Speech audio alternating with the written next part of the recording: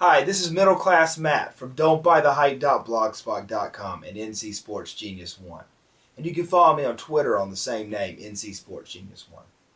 Today I'm going to recap the Duke-Carolina game.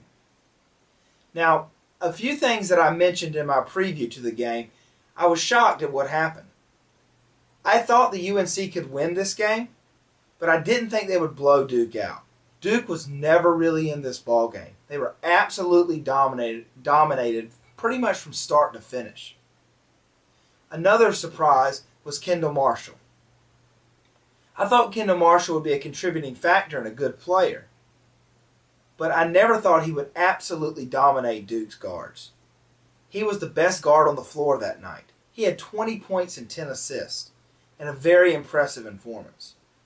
Just as impressive considering the spotlight that was on him and the national spotlight that was on this game was his performance at State, where he had 22 points and 13 assists and 0 turnovers. If Kendall Marshall can have games like that in the NCAA tournament, Carolina has a legit shot to win the national championship. Now, as a UNC fan, we are really excited about the North Carolina victory. It was a revenge game. I said in my preview of the game that really North Carolina needed to show that they could win in the big moment and step up. And this was the time to win. And they did. And they were very impressive with an 18-point victory over Duke.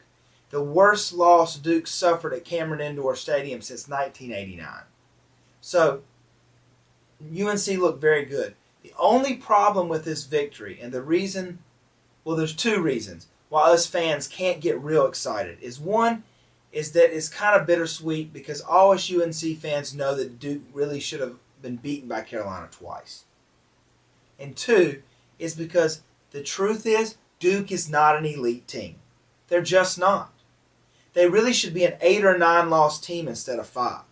There's no way an elite team on their home floor is beaten by another elite team by 18 points. It doesn't happen.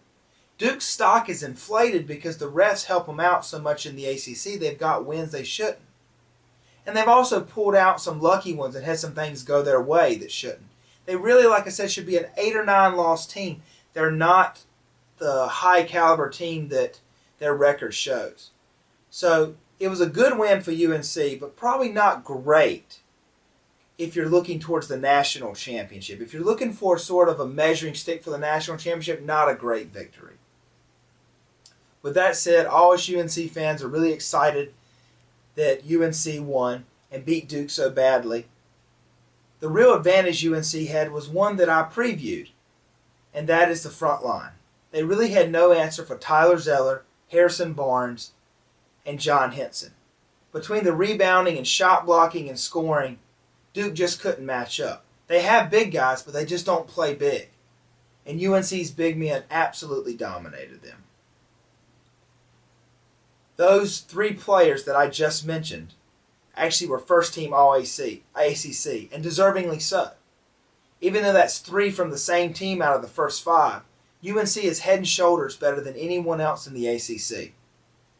Kendall Marshall made the second team, and the 2 performances I mentioned earlier probably really propelled that.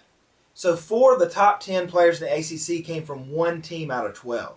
It's very impressive, but it was really due to these guys. They're some of the clearly the best players in the entire league.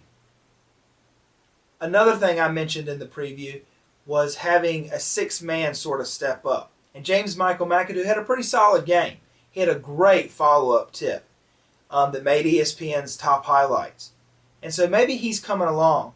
UNC will definitely need him if they want to win a national championship. So I'll see you guys next time. This is Middle Class Matt from don'tbuythehype.blogspot.com and NC Sports Genius 1. Go Hills.